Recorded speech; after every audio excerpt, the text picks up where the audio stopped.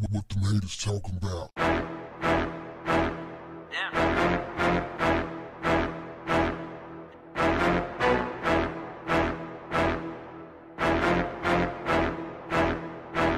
What's up, family?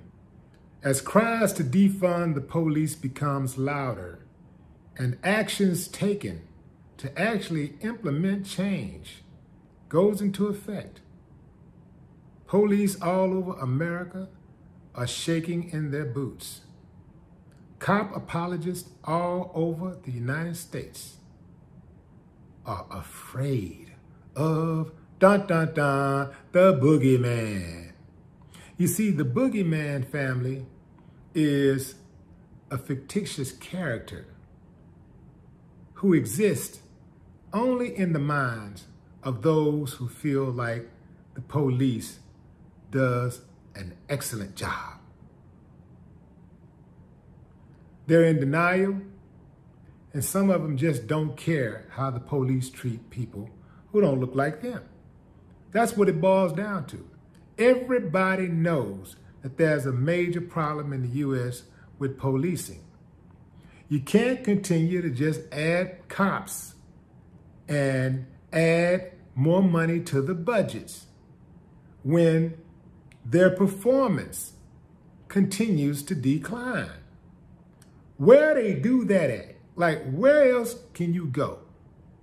What other profession can you just go to where they continue to give you more money as you continue to do a horrible job? Your rating is at an all-time low. Morality in the communities that you serve is at an all-time low. Trust in the communities that you serve is at an all-time low. So how do you justify getting more money? How do you justify hiring more people to do the same type of work? Incompetent, scary slowpokes. The police departments all over America, they're drowning in these type of people. Klansmen, neo-Nazis, white supremacists, they're everywhere. They must be defunded. There is no other way. Congratulations to the city of Los Angeles. Chop the police budget by $100 million. Good. They're one of the worst. Congratulations to New York. Chop the budget by $1 billion. Listen, fam, these people got a $6 billion budget for 30,000 cops. That's insane. I bet you anything, 4 million of it goes toward settling lawsuits. 4 billion goes towards settling lawsuits. They don't deserve it, fam. Who deserves a raise when they do a horrible job? You can't go nowhere and get a bonus when you don't perform. Bonuses are based on performance. Growth and development is based on performance. Police departments all over America are underperforming. One might argue that they're actually performing exactly the way that they're intended to, but they lie to us and tell us that they're here to serve and protect us. But we know nothing could be farther from the truth. They're not here to serve and protect us. They're here to serve the state and protect the privileged. They need to be defunded. And so for all you people out there that's afraid, like, 911, who's gonna answer the phone? Who's gonna answer the call at 911? So you gotta be very careful with this one right here, fam, because the police is known for creating chaos and then swooping in to play the hero. So I can easily see them setting up something where somebody called 911 and that was a police officer didn't get there in time or something didn't happen in time, and then they blame it on the fact that they didn't have enough cops out there because they were defunded. And had they not been defunded, then they could have gotten to the scene a lot sooner and maybe this wouldn't have happened. Or they got to the scene and the cop that was on the scene got killed, but if you had had a partner with him, then it wouldn't have happened. You know, they always take that one incident and they blow it up to justify changing a law or getting the public to forego their rights, to actually just give up their rights. They'll use one incident. But when they're out there killing and destroying and creating mayhem, you can have literally thousands of incidents with police corruption, and they'll tell you, well, it's just a few bad apples. But as soon as like one person does something, one person can do something, or it can be an odd situation where something doesn't occur all the time, but they'll make it like it occurred. They're going to create a mountain out of a molehill. That's how they do. So that's the game that they're going to play. And there's so many dumb people in America. Many of them will fall for it. They're already falling for it already. What do you mean? What do you mean? Defund the police? Who go rescue me? Fool can't, the police can't. Let me tell you something right now. The police can't rescue you right now, dummy.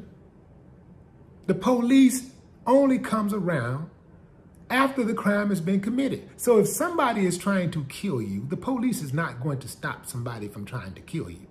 The police shows up after the crime has been committed in over 99% of cases. Or the police shows up and commit the crime. He creates the crime. This is how it goes. This is the game. This is the hustle. And the reason why they're still doing the slave patrolling, profiling black folks, because they want to put black folks in jail so that they can continue to run that prison mill. Get that free slave labor. That's what it's always been about, and that's what it continues to be about. All of these black people and Hispanic people, well, Mexicans, locked up, in prison, forced into slavery. That's why they kept that slave part in the Constitution. Because they was like, okay, we're going to let them go, but guess what? They really ain't going to be free, because we're just going to make up things to just put them back in jail. We'll dangle something out in front of them. If they fall for it, we're going to get them. We're going to get all the ones who, first of all, we're going to get the ones who go out there and do something on their own against the law. We're going to get those, and that'll be a percentage right there. But you know what? It's not happening fast enough. Let's entrap them. Let's put the dope on the streets. Let's put the guns on the streets. Keep in mind, family, while Nancy was out there saying, say no to drugs, Ronnie was out there on the block slinging drugs. They're hypocrites, fam. This is the truth. I'm not making this up. I'm not in my feelings.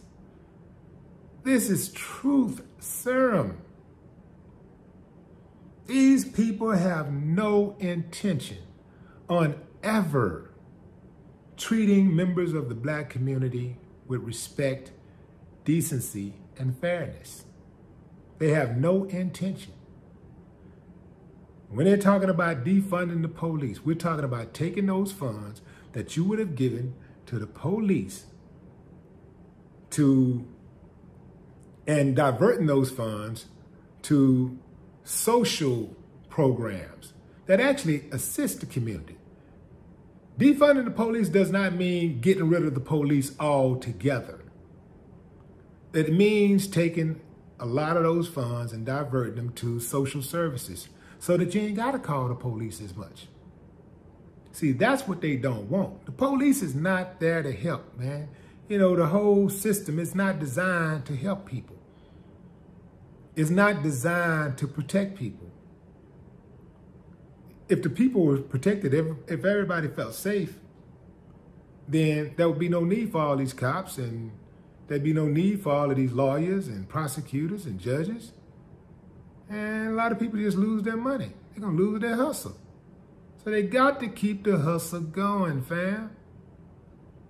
If you think the police is out here to protect you, even the rich, you are dumber than the dumbest person you've ever heard of. Plain old dumb.